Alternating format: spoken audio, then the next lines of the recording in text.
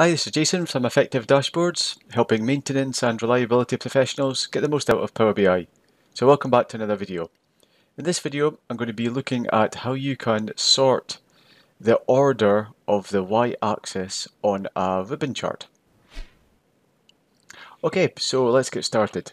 So there's a question posted on the video that I created that was related to creating a visual, which is a ribbon chart visual. So this is it here.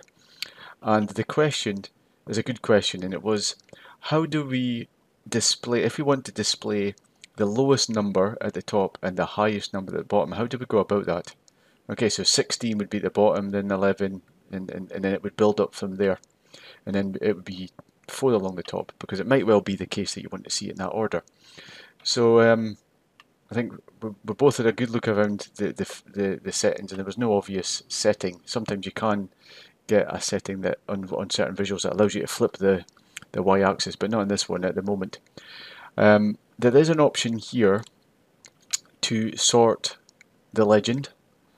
Now all that does is basically sort the order that these are displayed in at the side here. It does also change the order that tied values are displayed. So if I sort this is sorting ascending. If we keep an eye on these two here, if I sort descending, we can see that that's flipped, but it only matches it, or only affects values where they're exactly the same. So these ones here that are 11 and 12, they were flipped to be ascending or descending because of the alphabetical order of these categories in the legend.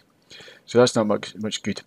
But then I saw a video, and it was by another excellent YouTuber called Curbal, Curbala, C-U-R-B-A-L, Curbal, yeah.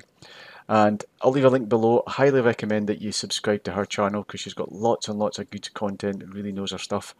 And I'm going to talk you through, I thought it was so good, I'm going to talk you through what it is here. So the first thing that you do, the first step, is that you actually create a new measure.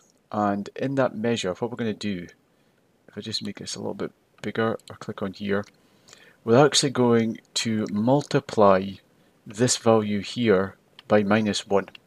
Okay, now that's going to give us a negative value. So I'm going to do that, and then we're going to add it into this visual here. Now here's one I've got here. So what I've done here is I've added in this visual here, or this measure here, which has been multiplied by -1, and we can see it's not ideal, but it is better. And you can see the highest numbers at the top, and then we can see the values in descending order from -4 through to -16, or whatever the negative value is. So it's a solution of a sort. Now that's not the whole solution, and this is a bit that Kerbal went into in a bit more detail and reminded me, I keep forgetting that you can do this. You go into this model here, because we don't want to see the negative number, we want to see a positive number. And we click on this measure here. Just make sure we've got the right one. Not that one. There we go, negative. So number of non-attained work order negative. And what you can do is you can add a format in here, and you can define the format of that number. So if I open it up and go to custom, okay, and there's a load of different custom options here, and I'm going to select the one at the bottom here, and this is really just a template to get it started.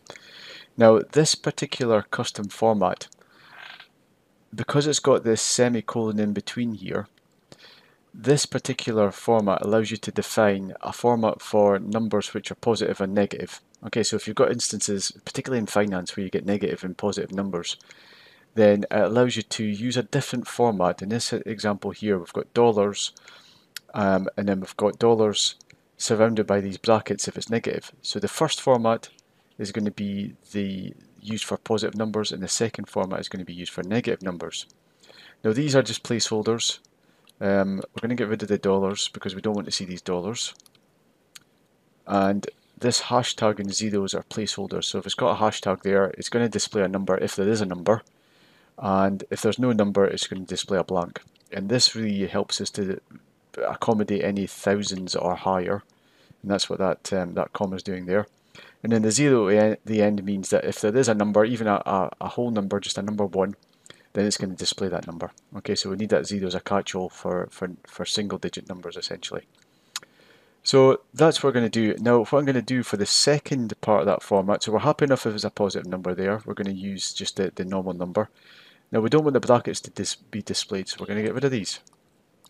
Okay, and we're just going to use this number here, and we're going to display the same format for positive or negative. So let's go back into our visual, and we can see that the negative number's been displayed as a positive number essentially. It's got no preceding preceding negative beside it. It's just displayed as a positive number because we've not defined that in this value here. Now if we wanted to have a negative number in there with a negative, then we can go back in here and we can see that that negative has been added in. So okay, I'll take that back out again. Okay, so I probably would have liked to have seen this build up from the bottom upwards instead of building from the top downwards, but it is better than no solution at all, and you can use this on other other line charts or bar charts where you need to actually go and sort the y-axis. Got to be careful. You've got to make sure you don't start using this measure in any of your other calculations, because it's obviously going to have that multiplied by -1, so it's going to mess things up a little bit. But in terms of being able to display it as a visual on the screen, it's a workaround. Not ideal, but it's certainly a workaround.